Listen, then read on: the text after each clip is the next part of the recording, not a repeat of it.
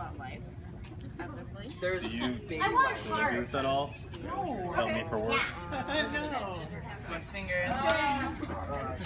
Well, like mine's like half off right here, so I'm like, okay. I think what makes sense. So the reason we're doing Trans Day of Visibility too is because I think especially here we need to have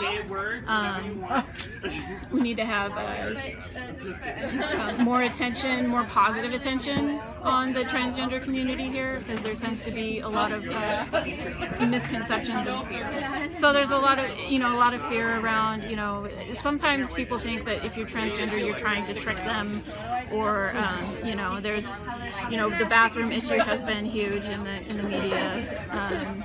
And I think the point of doing the Transgender Day of Visibility is to show that transgender people are real people.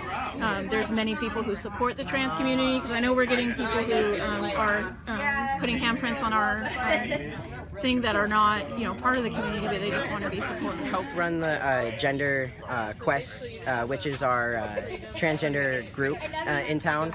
It's our support group, and we do different things, different activities, and sometimes we just hang out and do movies and stuff like that. So it's kind of a community basis thing where we can get together and be around like-minded people and find community.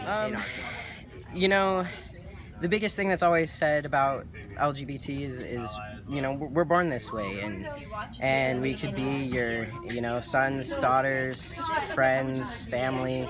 We can be anybody, and we're here. Like we exist, and we have a right to exist in the community.